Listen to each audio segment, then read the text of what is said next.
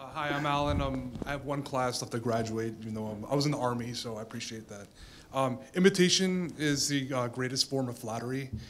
Survivor was tremendous as a phenomenon. How did you feel when other people kind of copied what you did with Survivor? The question was, how did I feel when people ripped off Survivor? You know,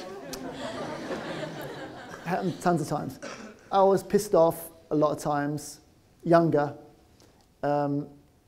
and feeling like I had some sort of right to not be copied, and that's dumb. It is a form of flattery. It just takes a little bit of wisdom and maturity to realize that.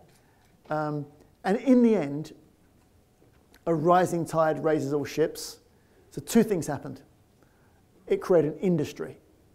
People who'd never worked in film before and carried out documentaries, both in edit, producing, shooting, now had network TV jobs, fed their families, got mortgages. An enormous industry came out of Survivor. We all know that for a fact.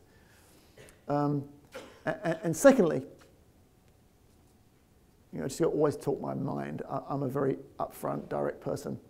Also showed how good Survivor was for so many other crappy things to get on television that actually took the journalist from saying I was crazy and ruining TV by making Survivor to suddenly I was the gold standard. When so many other things came on that were bad, people were like, oh, give me Survivor, this other stuff is terrible.